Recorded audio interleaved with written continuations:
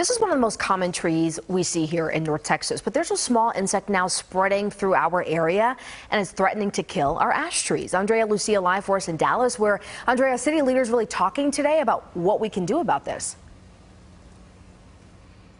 Yeah, this is a big concern. Ash trees make up somewhere between 5 and 20% of all trees here in Dallas. So losing them could significantly change the way some areas look. And when you have a lot of trees that are sick and dying, they also pose a risk to the people and property underneath them. See the little diamond right here?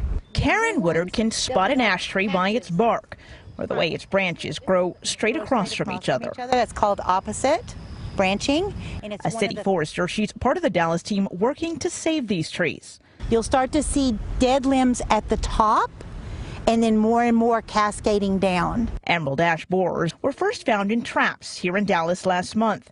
Their presence has prompted Dallas County to join Tarrant, Denton, and Parker counties in a state-mandated quarantine that restricts the movement of ash trees, firewood, or mulch outside their borders. It's over 99% lethal to all ash trees that have not been treated or protected in some manner. Brett Johnson, an urban biologist with Dallas, says there is an effective vaccine of sorts that can be injected into a tree to help it fight off these pests.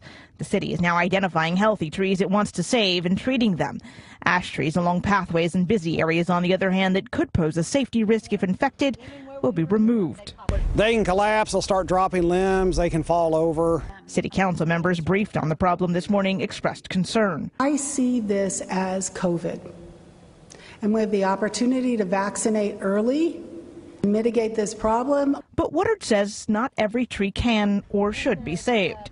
The treatment, she says, comes with a catch. It will kill the emerald ash borer. It will kill everything else too. That's why another reason we need to be careful with it. It will kill any insect that feeds on the tree.